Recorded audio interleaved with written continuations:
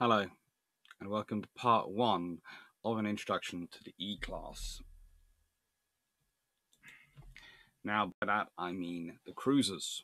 The Royal Navy had 2. And I've divided the introduction into 2, potentially 3 parts. I say potentially 3 because it's 10 to 9 on Thursday morning. It goes live. I do live at 6 o'clock today. And honestly, it was too hot to record a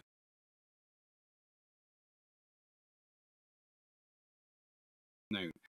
So it's going to be how much I can get done before it gets too hot today.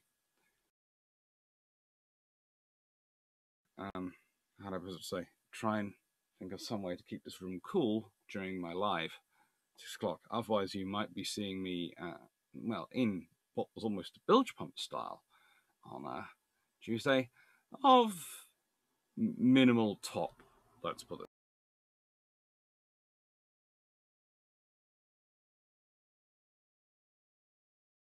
Shading of the scaffolding, but hey, doesn't allow me to open the window fully. But that's enough about me. E-Class.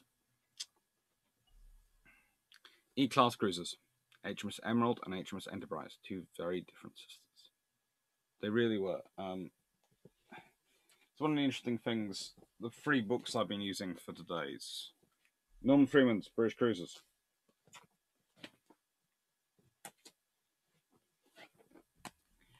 Warship Camouflage of World War II, Volume 3, which is Malcolm Wright's Cruisers, Mine Layers, and Armed Merchant Cruisers. It's fairly cool. And of course, my old standby, MJ Whitley's Cruisers of World War II, an encyclopedia. They're good.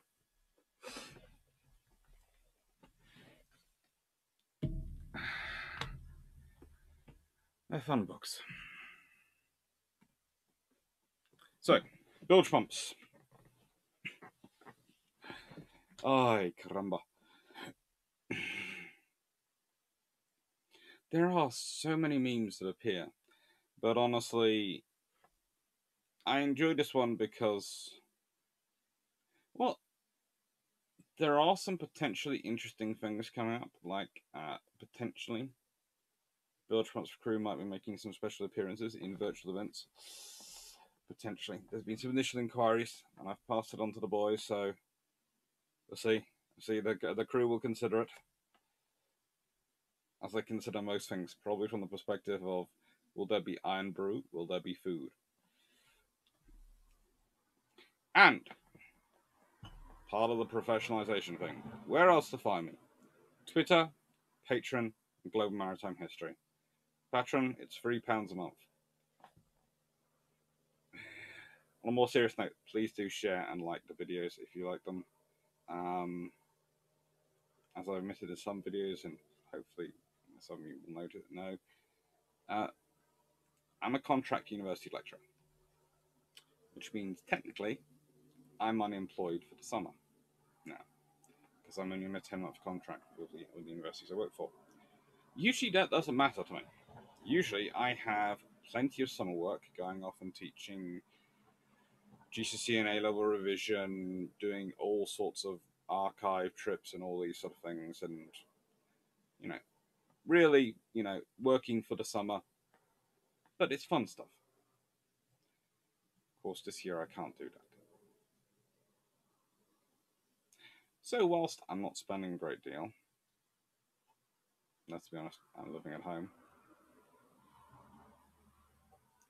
I'm also not earning anything. So technically, YouTube is my income for the summer, and technically, therefore, I have to professionalize it because it is. So that's why I've done this stuff. Right, conception. Okay, so every single generation of these cruisers gets better.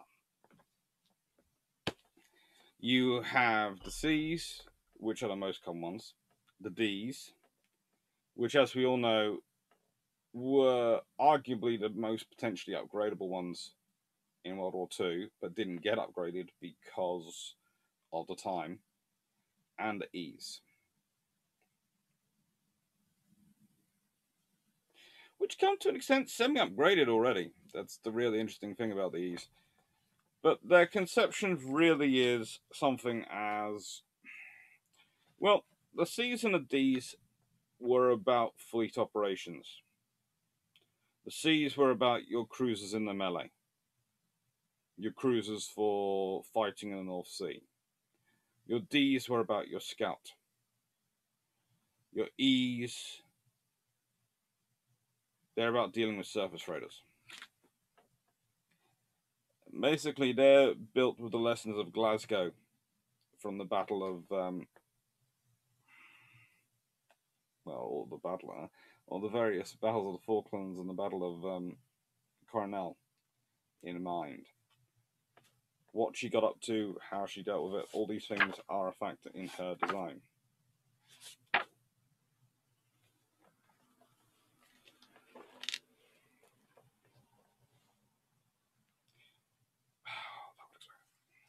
Sorry. My little marker in the book, a little piece of yellow paper, had managed to fall out. So, no. When this really does happen.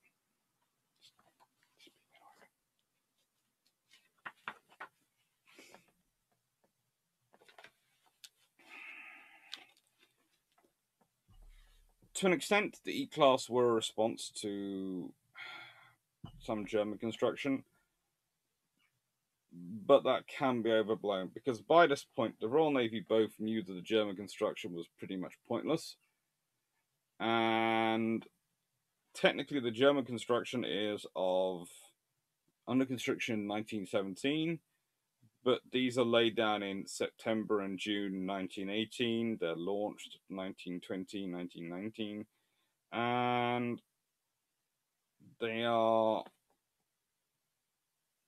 completed in 1926.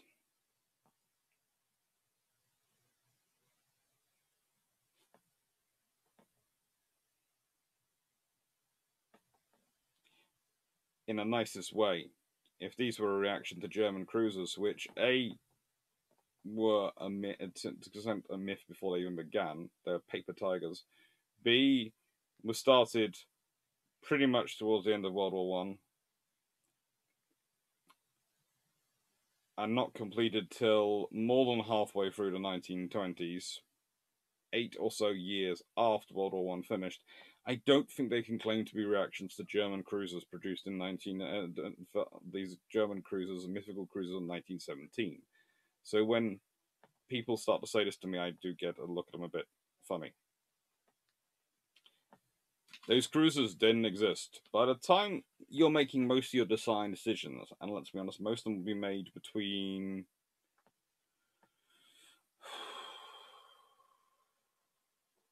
whilst they're launched in 1919 and 1920, the fact they're not completed for 7 and 6 years sort of means a lot of decisions are made in that time. The hulls are launched.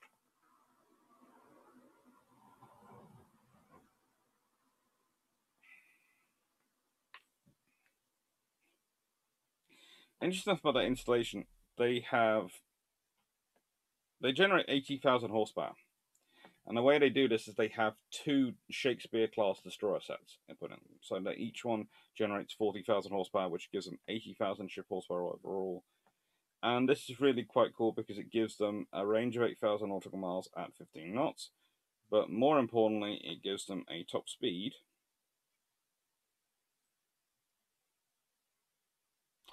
of 33 knots. Sorry. The piece of yellow paper had then blocked to 33 knots. They're good ships. And HMS Emerald is the purest example of the class. Euphrates is never built. So, there's an interesting discussion going on in Discord at the moment about what would have happened if the Irish Free State, when it had been set up,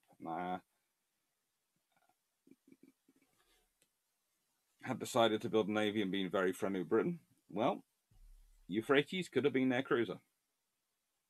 They could have had an E-class. It would be nice to have had an E-class in the RN. Next to E-class, they were useful ships. HMS Emerald goes to the East Indies. That's the Indian Ocean Squadron. A fourth cruiser squadron on commissioning in 1926, only returning to pay off in 1933.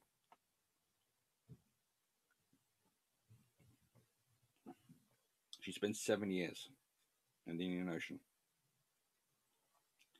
She's the newest cruiser in the Royal Navy in 1926, and she goes out there and spends 7 years.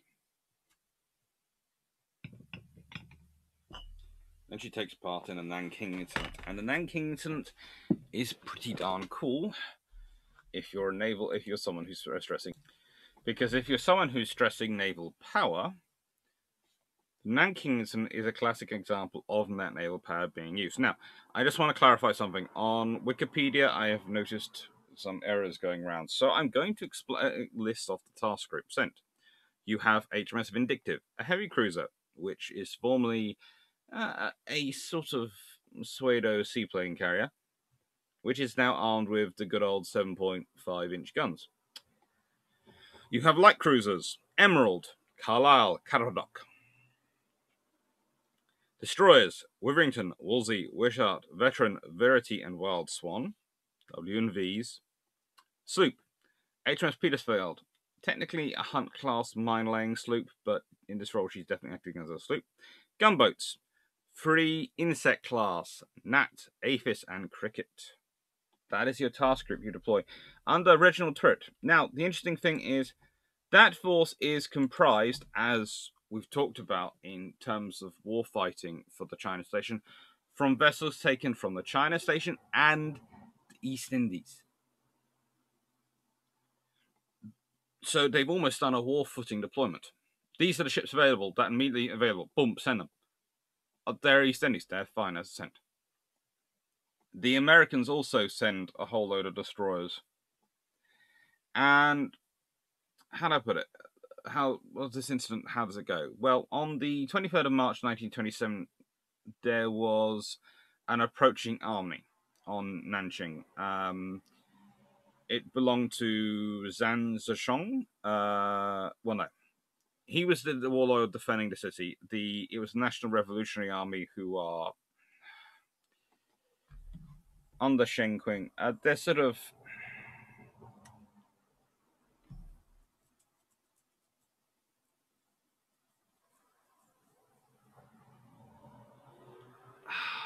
Well...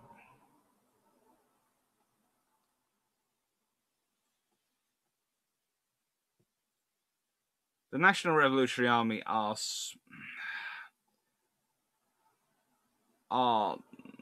the army of the Republic of China, really, sort of, to an extent. They're one of the groups in China, one of the bigger armies, and they approach Nanking, and then, well, the warlord retreats, withdraws his troops, and the NRA, which had a large contingent of communist soldiers, I think that's classified, but also just a large contingent of Chinese soldiers who are fed up with what they saw as foreign exploitation of the land, decided to go on a looting spree and killing spree. In response, the Royal Navy and the US Navy turn up en masse, and HMS Emerald opens fire.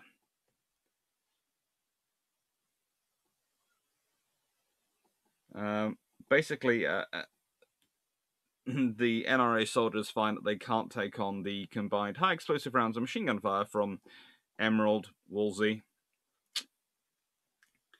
and some American destroyers.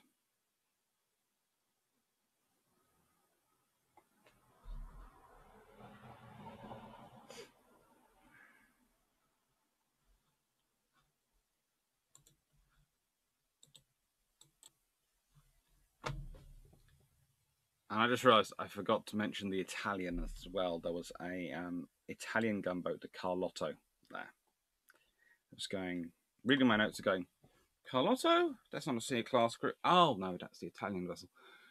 So, it's a large force which is deployed. You know, if you look at that, you've got 4 cruisers, you have 6 destroyers, so that's 75% of the flotilla, and another 4 sloop and gunboats. So you've deployed 14 ships. That's a big presence. That is the Royal Navy basically going, look at how much firepower we can employ. The NRA doesn't have enough to take it on. She stays out in the Far East and East Indies for another 6 years after that. And then she comes back to the UK. She's given a year-long refit in Chatham. Her boilers are cleaned, all sorts of things are done to make it better. And she's recommissioned for the 4th Cruiser Squadron again. She's only brought back in 1937 when our good friend from the Asama incident, HMS Liverpool, is deployed out there. So HMS Liverpool goes to the East Indies first, and then she goes to the China station.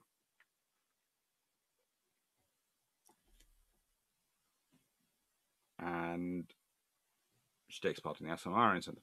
She's what replaces HMS Emerald out there. So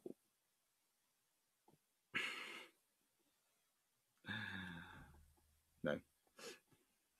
So Emerald's role out there was very much of presence maximization. She was a beautiful ship. She was a very capable ship for her size. She was a light cruiser, yes, but that's why she was put in the East Indies rather than the Far East only.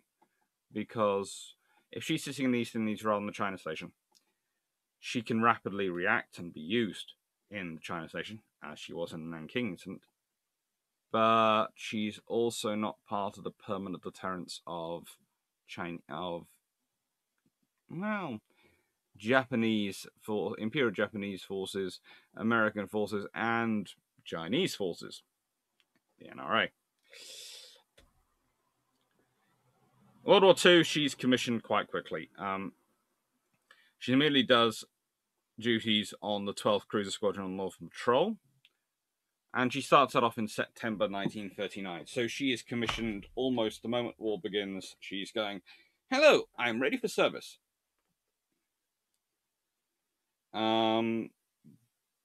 But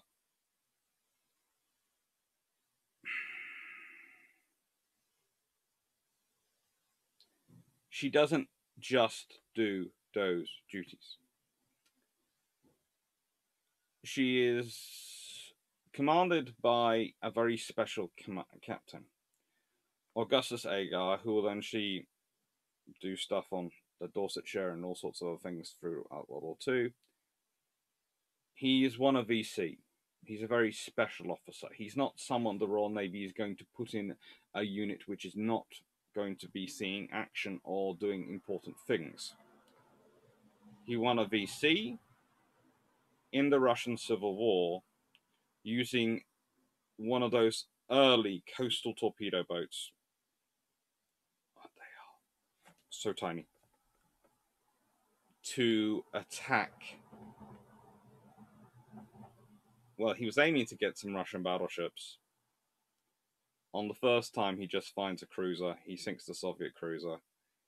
He actually goes back again when he gets some more torpedo boats as a group and does sink a couple of battleships. So the reason the Soviet Navy is in quite as bad a shape as it is in World War II is almost single-handedly down to Captain Augustus Agar.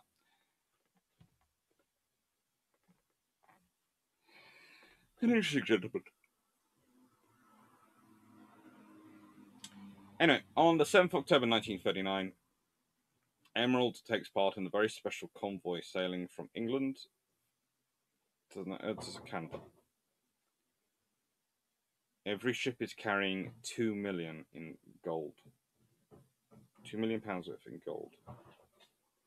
It's to pay for American equipment, American supplies, all sorts of things. As part of it, everyone was put into a tropical uniform to try and make people think they were going more far away. After all, she was normally a tropical ship.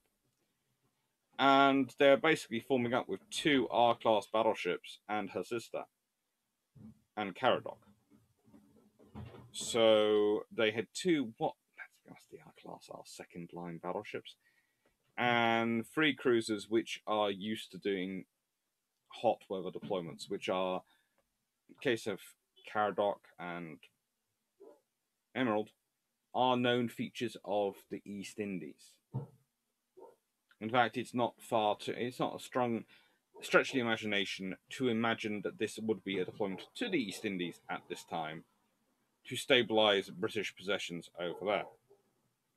And also, it would make sense, where you're going to store the gold. India. Very sensible place to store gold. If they hear about gold being moved. Actually, they're heading to Canada, and what this causes great fun when they get there is they need to basically ask the Red Cross for more clothing to get their crews back. Because what little they did have aboard was used up, let's say, on the journey across. It was a harsh seascape. They lose all their boats, they lose all their depth charges, they lose their ferry Sea Fox. Pretty much, almost everything gets wiped out by the heavy seas because they are fitted as if they're going back to tropical waters. It's a bit cruel. They make it there, and then they have the job of escorting convoys back. Supposedly to scare off surface raiders, but okay, whilst I would have I would give a fair chance to a Leander class versus a Deutschland class, especially if they're in numbers. Certainly a Packer Town class, maybe a county even one-on-one, considering I just like the counties better. But let's say 2-on-1. They'd definitely cause enough damage one-on-one they'd have to head home. Even with all that, I'm not quite sure, as much as I love her, that HMS Emerald and her 5-6-inch single guns would be that much of a deterrent to a Deutschland class.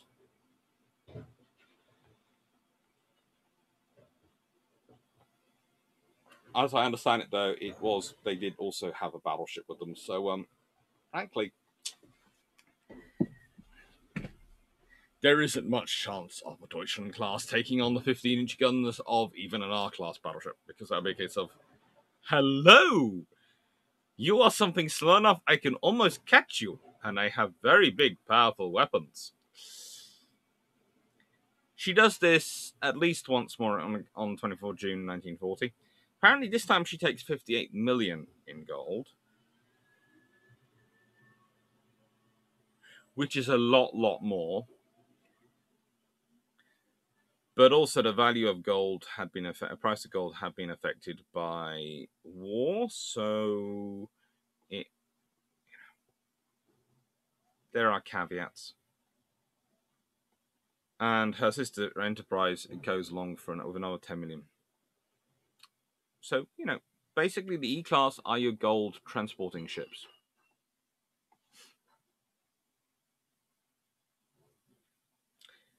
And then she does actually return to the Far East. 1941, she's transferred back to the Indian Ocean, East Indies. And guess which squadron she joins? Yep, it's back to her favourite 4th Cruiser Squadron. Then she takes part in the Middle East, Persian Gulf operation in Iraq.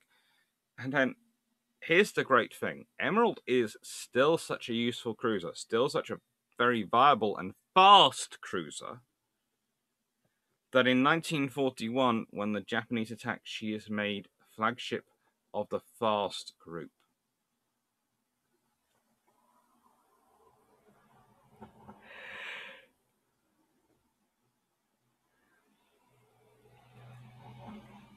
It either is a testimony to the quality of the ship built, the class, and I need my morning iron brew, or it's a testimony to the lack of ships the British had out there. Frankly, though, I am rather pleased because this allows me to use even more, show even more history would have backed up my own version of deployment when I was putting forward how I would have fought the Battle of Singapore. Fucking Supreme Commander. Right, so we have some pictures from this book. So I'm going to quickly disappear. See you in a second. So, as you can see, these are the different pictures, the many faces of HMS Emerald. There is her buff and white, which is actually from her second deployment. Her first deployment is over the page, and that actually has the buff going lower, so the Y turret is buff as well. But this time, for some reason, they decide not to. They decide that, frankly, there is enough buff. And so she is that particular turret is painted white, as is the lower ring. So basically, if you can imagine it, all the superstructure was painted buff and everything level with it. So there's a level below the current layer of buff was also buff.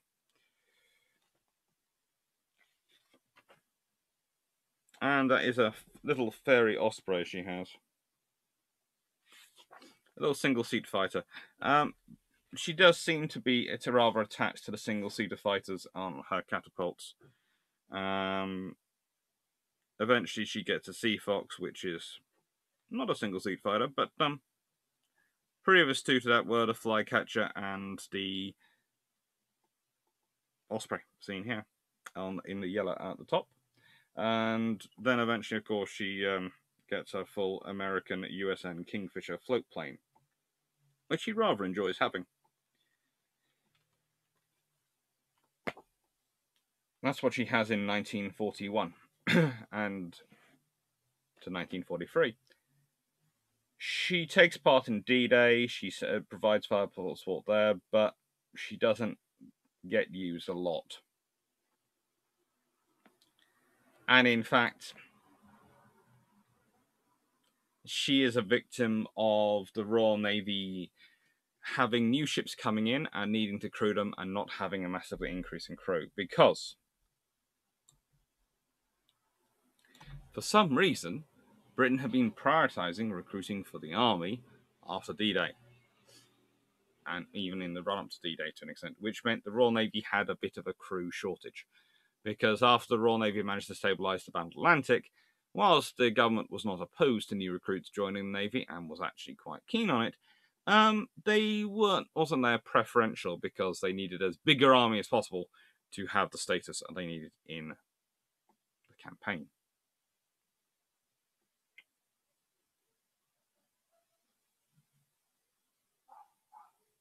It works out. To an extent. Anyway, those are the many, many shades of HMS Emerald. And we're going to be discussing her more later on in the live. So, anyway, what do we have coming up? We have HMS Emerald and Enterprise today. We have Patreon 4 on Monday. What if the Singta incident goes hot? The Battle of Tech Seal on Thursday 20th. And 25th, could Crete have been saved in 1941? 27th, the Convoy War and Perfect Storm. Monday 31st, Mediterranean gunboat diplomacy. And as I said before, that has changed slightly. I've added in the Tangiers incident as a third incident because it just seemed to fit. Anyway, thank you very much. This has been 30 minutes. I'm going to see if I can't end it now. Thank you, because I'm trying to make the introductions a little bit more condensed. I'm trying. Thank you.